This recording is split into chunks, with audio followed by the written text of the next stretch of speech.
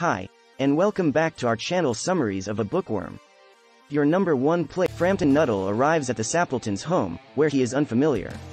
Vera, a self-possessed 15-year-old girl, greets him and says her aunt, Mrs. Sappleton, will arrive soon to greet him. Framton reflects silently on his recent relocation to the area, which he refers to as a rural retreat. His sister, who used to live here, was concerned that he would isolate himself. As a result, she wrote some letters of introduction so Framton could meet some of her local acquaintances.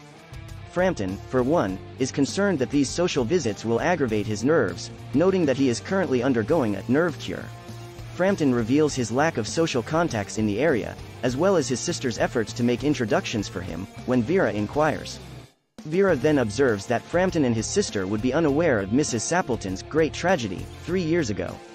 Framton confirms his ignorance on the subject and expresses surprise that tragedy could strike such a peaceful setting.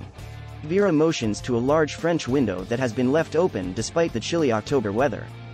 Framton wonders if the open window is connected to Mrs. Sappleton's tragedy. Vera tells the tragedy's story. Mrs. Sappleton's husband and 2 younger brothers left through the French window 3 years ago to go snipe hunting on a nearby moor. Given the previous summer's wetness, the softened earth swallowed up the 3 men, who have not been seen since. Mrs. Sappleton, in her grief, keeps the window open every day until sundown, expecting the 3 men to return from their hunt with their brown spaniel. Mrs. Sappleton has told Vera about how they left, with her husband carrying his white coat over his arm and her brother Ronnie jokingly asking, "Bertie, why do you bound?"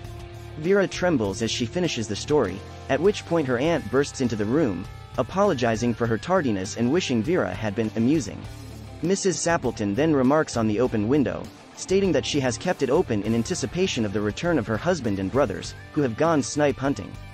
Framton is horrified to see her grief-stricken fixations as she continues to discuss bird hunting. He tries to bring up other topics, but Mrs. Sappleton is uninterested and continues to stare out the open window. Framton discusses his nerve cure, which consists of rest and avoiding mental and physical excitement, though he notes that doctors have not reached an agreement on the proper diet for those suffering from nerves. Mrs. Sappleton barely holds back a yawn in response to Framton's tedious remarks, but then her face brightens and she exclaims, "At long last." Framton is disturbed by this delusional display and turns to Vera for consolation, but Vera is looking out the open window with a look of dazed horror. Framton shifts his gaze in the same direction. From across the lawn, 3 people appear to be approaching the open window, all 3 carrying guns and 1 wearing a white coat. A brown spaniel keeps a close eye on them. "Bertie, why do you bind?" one of them finally asks. Framton grabs his stick and hat and dashes out the door, across the driveway, and into the street, nearly colliding with a cyclist. Mrs. Sappleton's husband inquires about the man who just dashed out the door as the 3 men enter through the window. Mrs. Sappleton tells him about Framton Nuttel, a most extraordinary man, who spoke only of his ailments and then left, as if he had seen a ghost. Vera calmly explains that the spaniel must have scared him.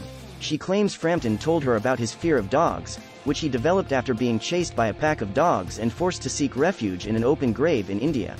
The story's final sentence emphasizes the story's animating irony. Romance on short notice was her specialty.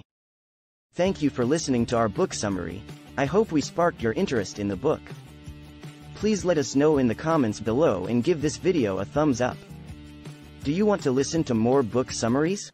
Subscribe to us and you will get a notification every time we publish a new summary. Bye bye and see you next time.